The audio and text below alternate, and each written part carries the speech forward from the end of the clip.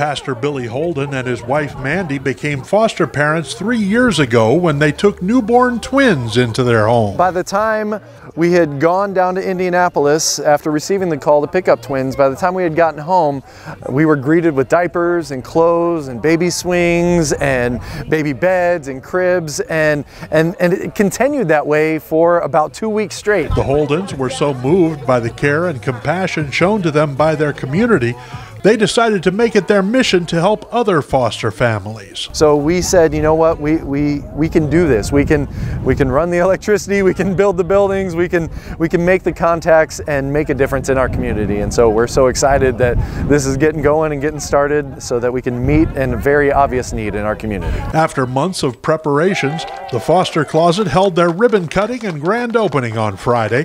Pastor Holden says anyone in need is welcome. From a kinship placement to a foster care placement, we know we also have some teenage moms within the foster care systems that are pregnant, and that I think that's our first customer even going into this next week as it gets up and running. And so really anybody with a foster care license or anyone in need that we can come alongside and help, we would love to help. The Foster Closet at Innovation Church is currently signing up clients on their Facebook page. You'll also find postings of items the closet is in need of.